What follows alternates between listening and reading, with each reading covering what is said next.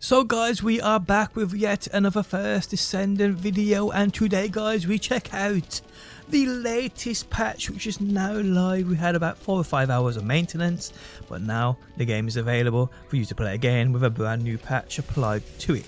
How's it going guys? My name's DPJ, and if you do enjoy the video, leaving a like really helps out, and if you like what you see and want to see more, be sure to subscribe.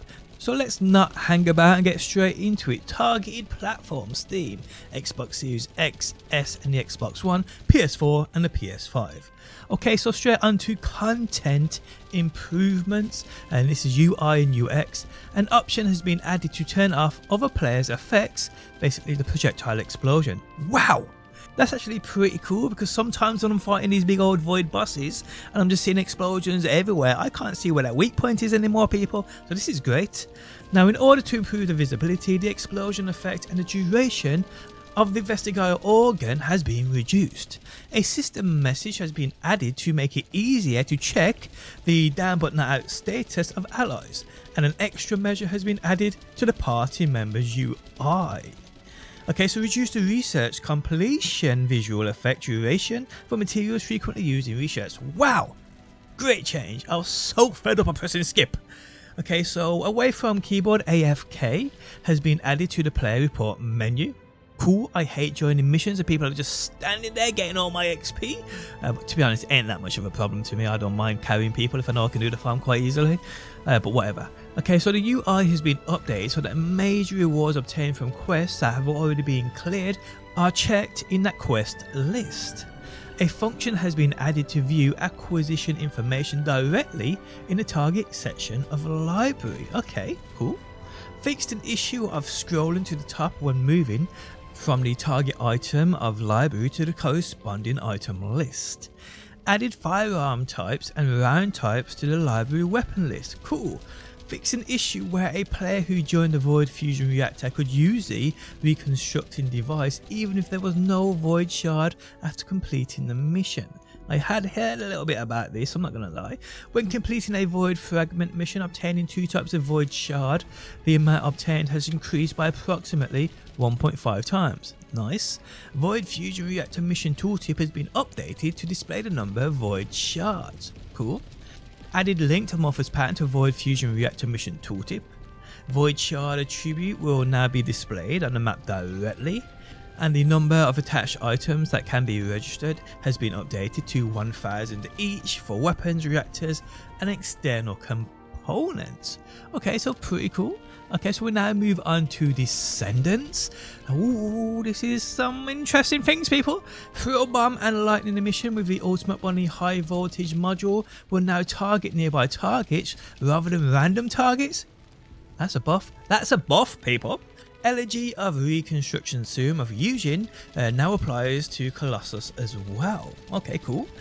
Ultimate Bunny's Electric Charge, High Voltage and Bunny's Electric Condense sound effects have been changed. Okay, cool. I didn't really mind the Electric Condense sound effect, to be honest, but hey.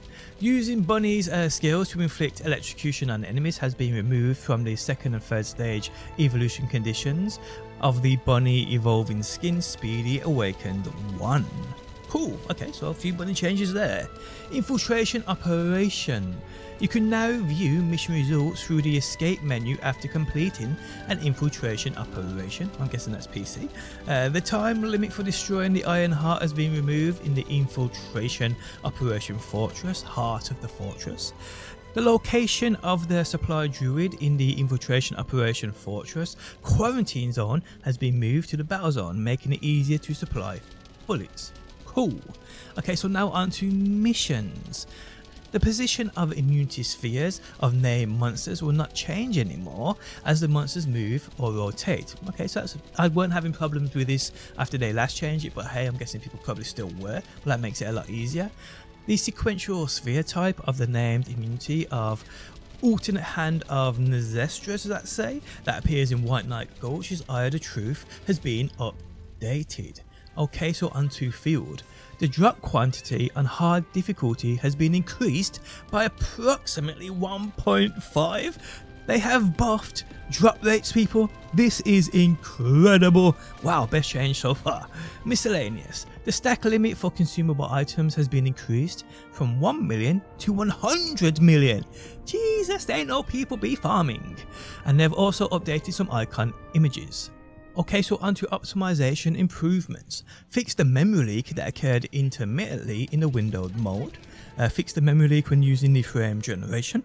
Fix the issue of temporary frame drops when opening inventory with DLSS frame generation. And fix an issue where frame limit was not restored even if additional options were changed to off when DLSS frame generation or SFR frame generation is enabled. Cool. Whatever, let's move on to bug fixes, people. Okay, so UI and UX, this is Russian, Spanish and Portuguese. Fix an issue where the material quantity text was cut off in the weapon transmission. Fix an issue where the top menu remained when scroll map, top library through acquisition information, and then move into the screen with escape. Fix an issue where a black screen was briefly displayed when starting special operation. Symbol effects have been added for code analyzer, code breaker and core material dropped. Nice. Fix an issue where account names starting with the hashtag were not visible. Okay, so now we move on to Descendants, people. Fix an issue where the Descendant couldn't be changed after completing the exclusive dungeon of the quest to Bunny, a beloved daughter, in the Bunny quests. Fix an issue where Bunny's lightning emission was used even if there was no moving distance when rolling over a box or wall. Fix an issue where sound effects were not played intermittently when landing on the floor with Kyle's superconductivity thrusters. Fix an issue where the change in motion was repeated with Kyle's repulsion dash. Okay, so now onto modules. Fix an issue where the Archer acceleration module did not increase the speed and distance of projectiles. Fix an issue where Ajax's body enhancement module did not reflect the max shield in the current shield after moving to the map. Okay, fix an issue where the firearm attack of the shoot focus module was applied as a sum operation and not as a multiplication operation. Fix an issue where the module list scroll was reset to the top after module enhancement. Okay, so now we move on to mission. Fix an issue where monsters would not spawn if the first monster spawned upon entering the Volga strategic outpost were immediately killed. Fix an issue where the next quest could not be started under certain circumstances. Fix an issue where the sphere would tremble when it was far away during the named monster sphere gimmick. Fix an issue that prevented field change by removing the shield created during the upper hatchery mission in the White Knight Gulch hatchery. Fix an issue where monsters would spawn even without an actual battle in the White Knight Gulch's fortress outskirts. Okay, cool, so now we move on to field. Fixed an issue where code analyzers were intermittently required when working with the encrypted vault in a hard mode difficulty. Okay, cool. Didn't even know that was a thing. Fixed an issue where falling using a grappling hook in a certain section of the prologue caused you to spawn at the next location with the mission unfinished status.